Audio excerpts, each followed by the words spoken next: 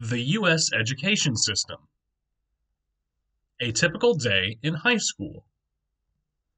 In the U.S., a typical day of high school starts at about 7:30 a.m. and ends around 3 p.m., Monday to Friday. The day is divided into different periods for individual classes, break times, and lunch. The standard curriculum consists of universal studies as well as electives, depending on what the school in question offers. Subjects and extracurriculars.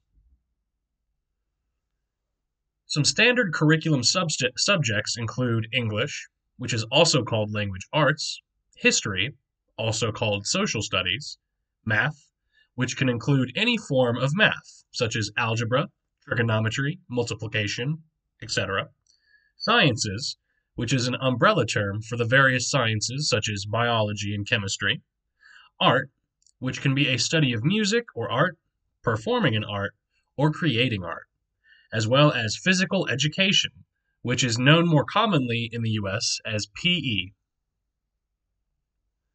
Electives.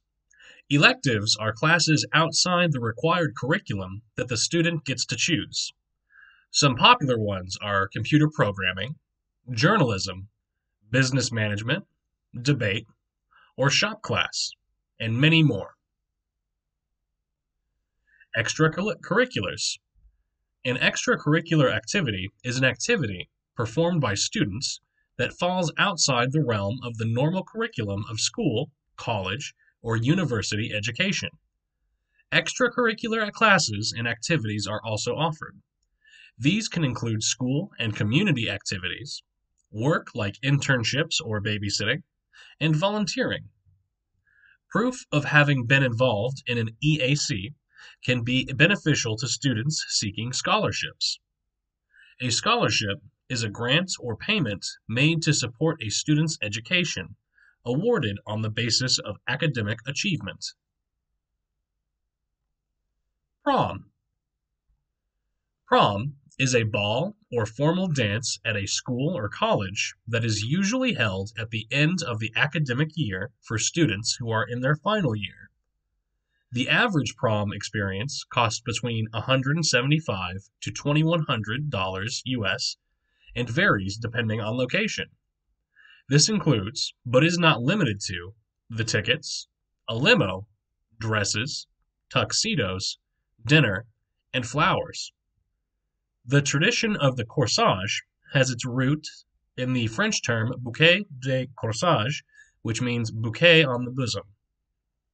Promposals, or asking someone to prom, is acceptable for both boys and girls, though it is traditionally the boy who asks first.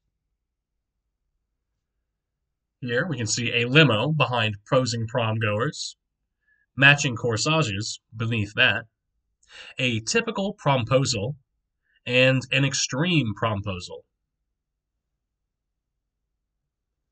SATs and ACTs. The SAT takes 3 hours and has an optional 50-minute essay. It uses a multiple choice, pencil and paper approach created and administered by the College Board. There are 2 SAT sections, math and evidence-based reading and writing. The SAT is scored on a 200 to 800 point scale, and your score is the sum of your section scores. The ACT lasts 2 hours and 55 minutes, with an optional 40-minute writing test. It uses a multiple choice, pencil and paper approach created and administered by ACT Incorporated. There are 4 ACT sections: English, reading, math, and science. The ACT is scored on a 1 to 36 point scale. The composite ACT score is the average of the 4 scores. Students receive a separate score on the writing test if they choose to take it.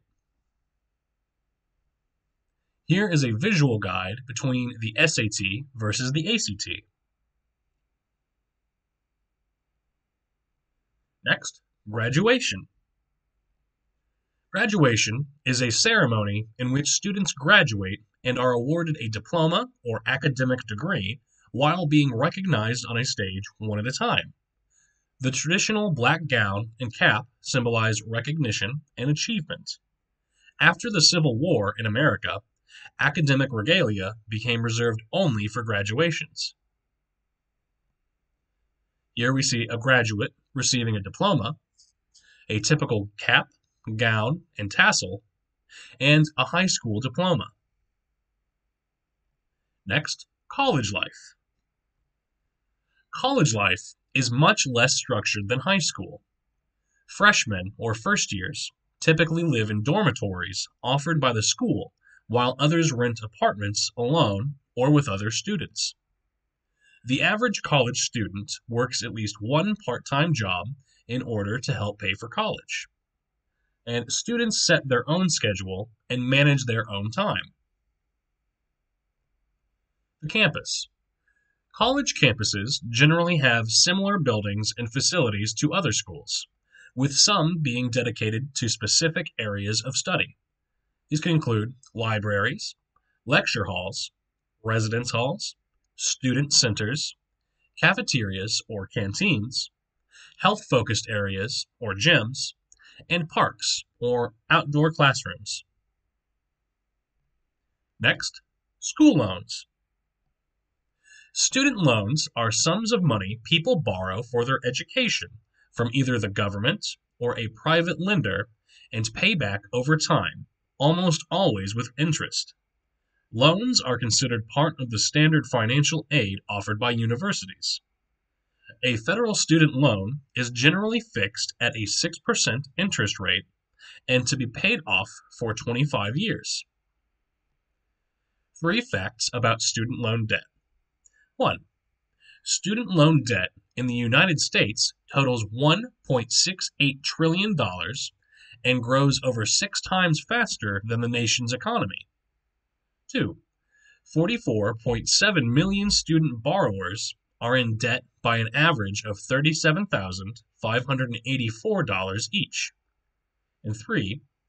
The 42.3 million Americans with federal student loan debt each owe an average of $36,520 for their federal loans. Fraternities and sororities, also known as Greek letter organizations, or GLOs. GLOs are social organizations at colleges and universities and are very prominent in the United States and Canada. The name of a GLO is comprised of any of 3 letters from the Greek alphabet. GLOs take part in philanthropic activities, host parties, train their members in social etiquette, and create networking opportunities.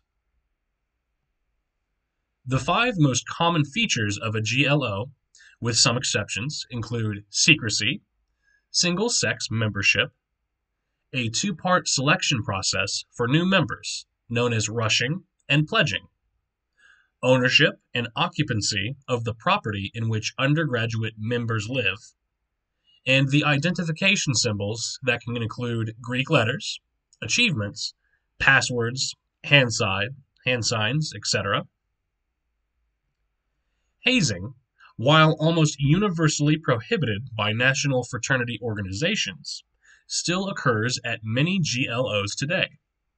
Many chapters have been shut down to this very reason.